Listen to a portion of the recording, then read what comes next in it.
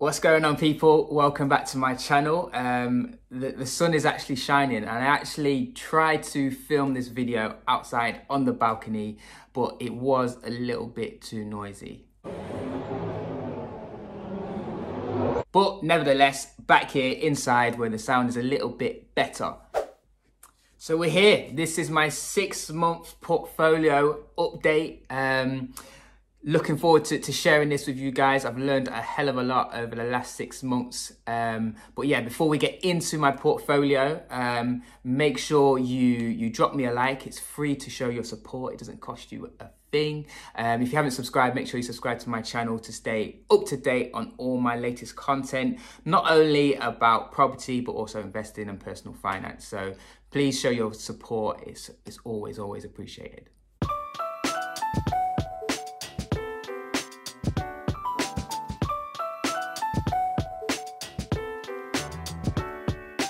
Now, as we all know, Bitcoin and cryptocurrency has skyrocketed over the last couple of years or so, although it has seen a slight decrease in the last couple of weeks, but still very, very high. And a lot of companies such as Tesla and MicroStrategy are investing millions and billions in dollars into Bitcoin. In fact, I even seen a local donut shop accepting Bitcoin as a form of payment. So that just shows you how Bitcoin is taking over our lives at the minute. And I believe that trend is set to continue in the future. So I wanted to invest in cryptocurrency without actually investing in cryptocurrency. Although I have started investing in cryptocurrency, but that's a whole nother video. So I started investing in Argo Blockchain. Argo Blockchain are a cryptocurrency mining company, which basically means they verify cryptocurrency transactions. So as compensation for verifying these transactions and supporting the crypto network, they receive cryptocurrency as a form of payment, but also receive a transaction of the fee. So the more and more people start investing in cryptocurrency and Bitcoin and other types of coins, the more that companies like Argo Blockchain, these mining companies, are going to make profits in the future. So as you can see from my portfolio, I bought these shares in Argo Blockchain about 4 to 6 weeks ago, and I bought them at £1 per share, and they have since doubled and then some in value. So my shares are now worth £2.50 per share, and I've doubled my investment. My shares are up 139%, which is amazing. So Argo Blockchain and cryptocurrency mining companies are definitely an area to consider in the future if you're looking for areas of growth, and also a good way to kind of invest in cryptocurrency without actually putting your money into cryptocurrency. You're investing in the industry around it and that infrastructure. Coca-Cola's share price has dropped quite dramatically from the announcement of Lockdown 3.0, and they have since reported a fourth quarter drop in earnings, or profits actually, from 29% to $1.4 billion, which sounds crazy because they're still in profit by a staggering amount of money, but to a massive company like Coca-Cola, obviously a loss of profits from 29%, it will impact the company quite dramatically, and that has since reflected in the share price. And also they have cut around 2,000 jobs across the company as well. But not to fear, when we're in the red, that's not a time to panic. That's not a time to sell. It's an opportunity to actually buy more shares. And that's exactly what I did. I increased my position in Coca-Cola because I believe that it is a solid stock for the future. And that's what it's about. It's about the long game investing. It's not about those short gains over a short period of time. We're investing for the long run, for the future, so we can ride out these tough times when we see our stocks in the red, in the hopes that we know in the future it's going to increase over time and they're going to pay dividends in the long run. Now, I actually tuned in to my first Clubhouse room, if that's how you call it. I don't know the correct terminology at the minute. I'm still getting used to the app, but yeah, I logged into my first room this weekend actually, and it was this week. Kurt's the accountant, a good friend of mine who we know is very knowledgeable and has a vast amount of experience in investing. And he hosts a Clubhouse room talking about Investing 101 with Lewis Harding, who I also follow on Instagram. So make sure you check those guys out if you haven't already. And an interesting fact about what Lewis said actually about AT&T, which I did have in my portfolio. And he said that he kind of highlighted the massive amount of debt that AT&T are actually in, and it is the equivalent to the whole economy of New Zealand. And for me, when he said that, that was just a red flag for me. So I actually sold my stocks in AT&T and then started invested in an index fund.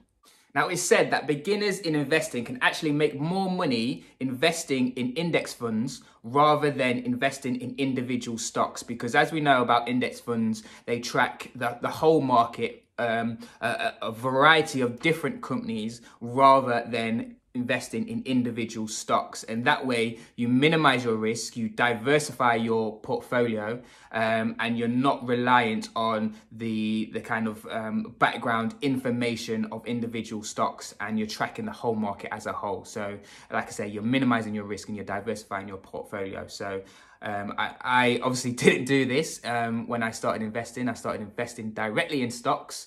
But yeah, I just wanted to kind of make sure I'm kind of minimizing my risk within my portfolio by investing in index funds. So I started investing in the FTSE 100 Vanguard index fund. And yeah, we'll be increasing that over time. AstraZeneca. I had big hopes for this stock because after obviously the announcement in the news of AstraZeneca contributing or creating the COVID vaccine, I believed that this stock was going to skyrocket. It was going to fly, but it's actually decreased by a massive amount of money. Like my current stock is down like 17%, and I don't actually know why. So if anyone knows why AstraZeneca is down and not up after obviously the massive contribution they have made to getting us out of this global pandemic, please let me know, because I'm baffled at the minute. My Barclays stock is up 39% after they announced, the banking firm beat their forecasted numbers. They actually reported a full year profit of £3 billion on top of their £21 billion income, and have since announced the resumption of the dividend payments for their shareholders, which is great news. Similar to Coca-Cola, Unilever, a solid stock which has dropped in price after they kind of missed their expectations over the last couple of years due to obviously the coronavirus. But they have plans for expansions in US, India and China for their kind of long-term growth strategy. So definitely a stock which I'm interested in investing in more. I increased my kind of position in Unilever with that drop in share price and saw that as an opportunity to buy more stocks. And yeah, definitely one for the future and a good dividend paying stock as well. My Rolls-Royce stocks are up around 35%, which is great. And that's after the obviously announcement of a share offering to their current shareholders where they could purchase additional shares at a reduced rate. I believe I got my shares for like 35 pence, which was great. So yeah, they're doing really well for me at the minute, although the current share price is still very, very low at £1.07. But I got big hopes for Rolls-Royce. I think they're a solid company. They've got a great history and they are looking at ways at investing in kind of cleaner, more green energy for the future with kind of their kind of products and offerings. So yeah, I think they will bounce back from obviously this pandemic and this dip that they've had. And hopefully they will kind of see the share price increase to what we've seen in the past of them before the pandemic actually came. I believe that last February, around January times, the share price was around £9. So a lot of potential for this to recover in the future, I think. Under Armour was actually a free stock which I received from my referral code. So if you're interested in investing in Trading 212, make sure you check out my referral code where you can receive a free stock and I will also receive a free stock. So it's a win-win for both of us. But that I actually kept that share and it is done really, really well. It's actually up 60%. And I actually recently read an article on Yahoo Finance which suggests that over the next 4 years up until 2025, the kind of sports running industry will kind of grow by $4 billion, which is crazy. And obviously Under Armour play a big role within that, obviously against the likes of the big players in the game like Nike and Adidas. But definitely an opportunity for Under Armour to kind of grow in the next couple of years or so. Procter & Gamble are a great dividend paying stock. I believe they've increased their dividend year on year for the past 5 years.